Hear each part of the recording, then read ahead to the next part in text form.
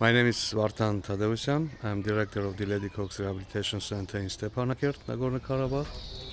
I came to Karabakh from Yerevan to set up a rehabilitation service and to spread rehabilitation concept in Nagorno-Karabakh and via all the region.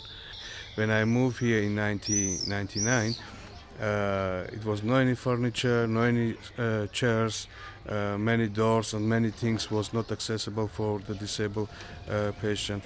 And my view was that we have to start to prepare local staff. We will set up ongoing project, not just a project while organization from abroad will be here in Nagorno-Karabakh.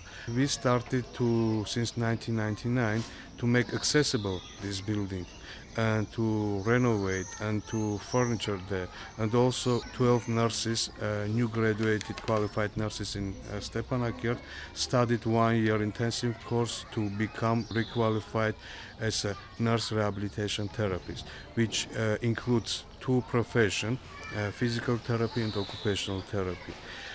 Okay, after graduation of the 12 nurses, we started the real rehabilitation work in this building, step by step, day by day, year by year. So we develop many classes for disabled people. This rehabilitation concepts here in this building is unique one.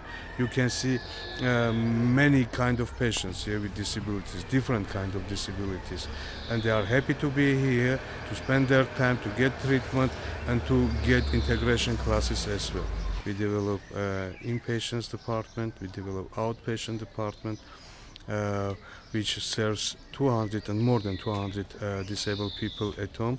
Every day the four-wheel drive car with the driver and team rehabilitation visiting in remote villages to serve the people with disabilities.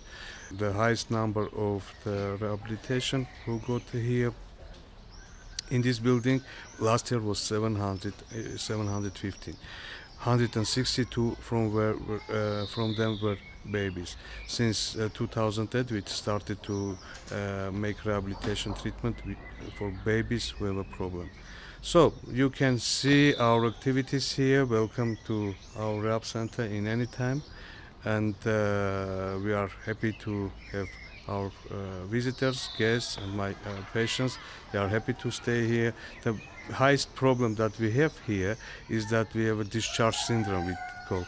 When patients coming to here for us to get a treatment, then nobody wants to go home after that, which we are happy.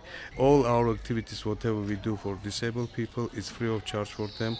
And also very important to mention that more than 90% of our patients is the poorest population, and we're happy to having these opportunities to give them this chance to get hope when they before were hopeless in their situation.